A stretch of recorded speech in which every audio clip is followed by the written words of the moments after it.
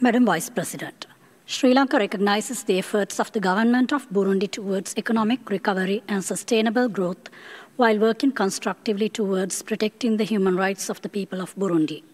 We welcome the government of Burundi's engagement with the Human Rights Council through its regular mechanisms, including the 4th UPR cycle review in 2023.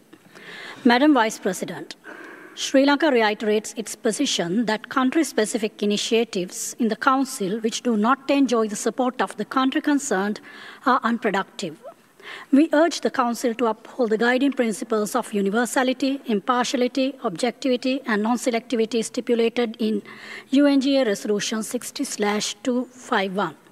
In conclusion, we encourage the Council to extend all possible assistance for Burundi's national processes aimed at sustainable recovery and development in accordance with the national priorities of the government of Burundi. Thank you.